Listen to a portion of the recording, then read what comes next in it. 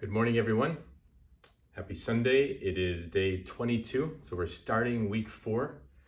We're going into chapter 2, entitled The Tradition of Prayer.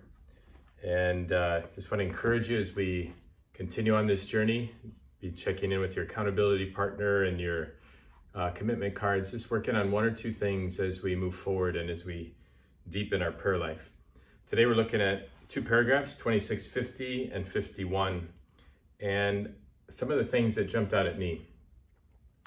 Prayer is not just spontaneous outpouring of an interior impulse. It's not just prayer when it's convenient or when I have a need. So do I just pray when I have something that I need?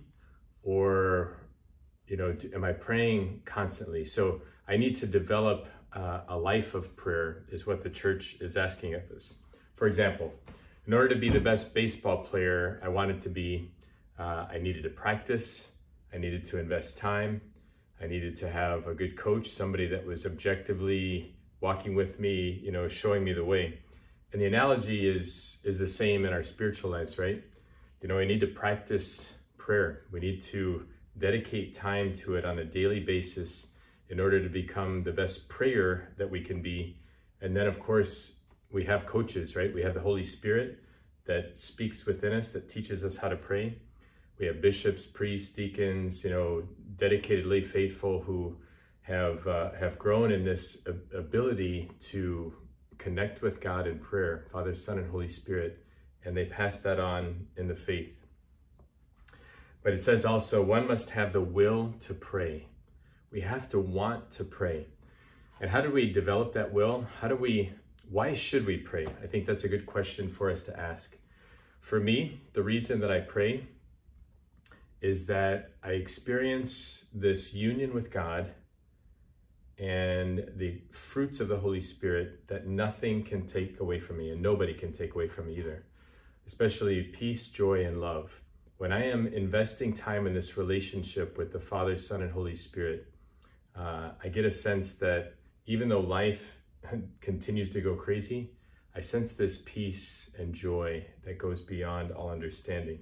So I think that's why we should want to pray, and we have to build up this will, because oftentimes we'll pray and then we don't think anything's happening, we're not hearing anything, and so we just kind of give up, and it's what the evil one wants. The evil one wants to separate us from prayer because he knows that this is the lifeline, This is the way that we're going to remain on the vine. Jesus says, remain in me and you will bear much fruit. So where are we at right now? So we've learned about prayer in the Old Testament, the New Testament, the age of the church. Now we're going to be talking about the tradition of prayer. Something that I found interesting, if in Dei Verbum, it says, the apostles, handing on what they themselves had received, warn the faithful to hold fast to the traditions which they have learned either by word of mouth or by letter, and to fight in defense of the faith handed on once and for all. And so as we had certain things that were handed down in writing in Scripture, but we also have this oral tradition that was passed on from the apostles and to us today. And so prayer continues to, through the power of the Holy Spirit, build on this tradition of prayer. And so the church teaches something that says, lex orandi, lex credendi. In other words, the law of what is to be prayed is the law of what is to be believed. And so what the church prays then is believed. And so when we pray, it deepens our belief. And when we study, it deepens our prayer. And so we have this cycle that grows within us. Those of you who've done Cursillo know that the 3 keys to the spiritual life are prayer, study, and action. And so prayer feeds the heart and soul, the study feeds the mind, and together this leads into apostolic action. And so the church wants to urge us on to desire to pray, to not just, I'll pray when I have time, or I'll fit it in when, if something's really going bad, then I'll pray. But no, to make prayer the most important part of our day.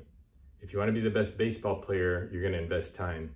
If you want to be the best prayer, the best disciple of Christ, we need to invest time in this prayer. And so let us pray. Heavenly Father, we ask you to instill in us the desire, the will to pray. Help us to form good habits with a time and a place and a way of praying so that we can grow in union with you, Father, Son, and Holy Spirit, so that we can pray unceasingly and experience the fruits of the Holy Spirit, especially peace, joy, and love, and that we may bear fruit that will remain, that other people may come to know you through us. We ask this through Christ our Lord. Amen. May Almighty God bless you, the Father, the Son, and the Holy Spirit. Amen. Have a blessed day.